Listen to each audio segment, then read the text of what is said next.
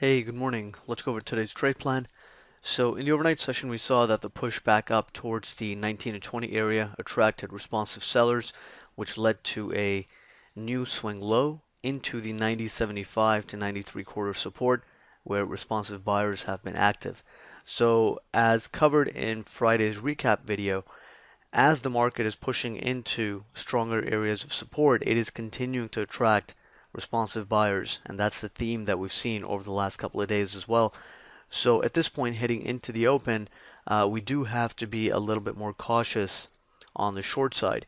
If ES can start trading back above 0.1 quarter and 0.2 quarter, the previous close and previous VPOC, then it could attract even more buying and start putting in a short-term reversal off of a temporarily oversold condition.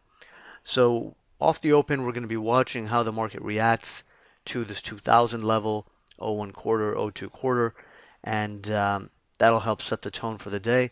On the downside, 90.75 to 93 quarter is going to be initial support, and that is still an area where the buyers can defend. We know that the larger time frame bias is bearish, but with the understanding that the market is now testing larger time frame support, which can attract larger time frame buyers as well, and that can result in a short-term reversal back up. So our bias heading into the day is going to be fairly neutral because of the limited downside potential, unless we start seeing just extreme weakness again and sustained downside momentum.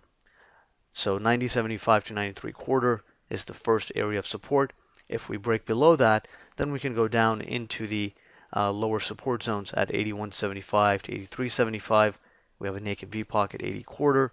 And again, as you push into the support areas below, responsive buyers can jump in. And as the market gets oversold into those areas, it can actually produce a pretty decent bounce, especially if we get some better selling into the open gap at 76 quarter, the 77 quarter support level, and the 72 quarter 75 support. So as you push into that larger time frame support, you can get a pretty decent buy response and a reversal. And if we actually just continue to hold initial support and then break out above the 2000 or the 04 quarter, 06 quarter, then we can get some acceleration to the upside. Right now, the market is simply consolidating within a range, and it can really tip either way.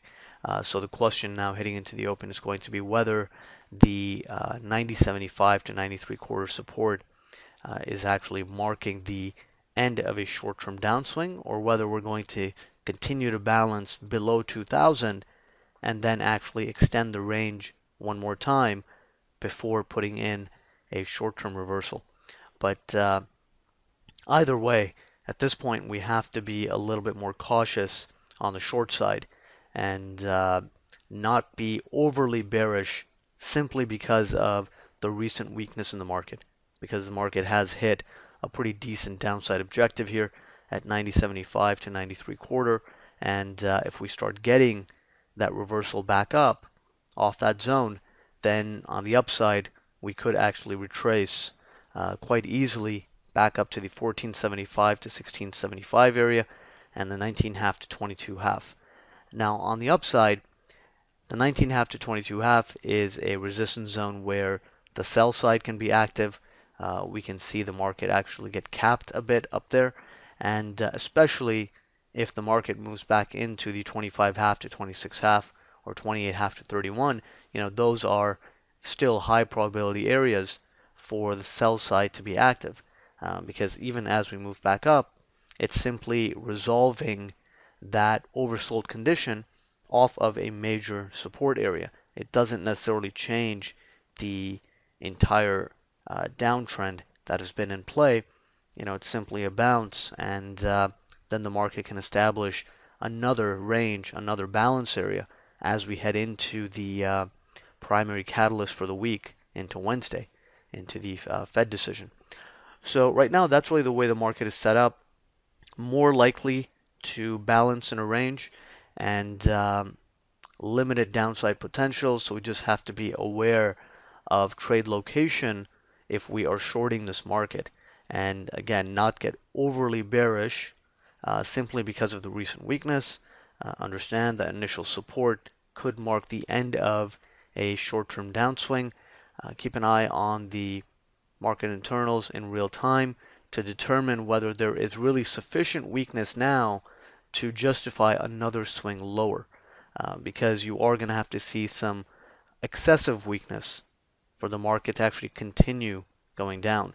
If the AD is a little bit negative, let's say the advanced decline is minus 500 or even minus 1,000, that is still indicative of a balanced market and not a liquidation type market.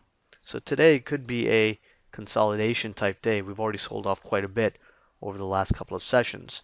And again, for that reason, we just have to be very aware of trade location on the short side. And at the same time, we still have to be aware of location on the long side too, because the market is more likely to trade within a range. So be selective. We're heading into the end of year. It still makes sense to be even more selective here and cut down a bit on the risk. So be selective on the trades that are taken. Given the volatility and the volume in the market, you only need a couple of good trades in a market like this to perform quite well. So just be fairly selective on the trade setups. Be just aware of the trade location, and aside from that, just keep an eye on the real-time market conditions to see whether it's really in alignment with today's trade plan and supporting the idea of more of a balanced market and balancing within the recent range. So those are the main thoughts heading into the open. Let's see if the buy side can actually maintain this short-term strength that we're seeing in the market, and we'll take it from there.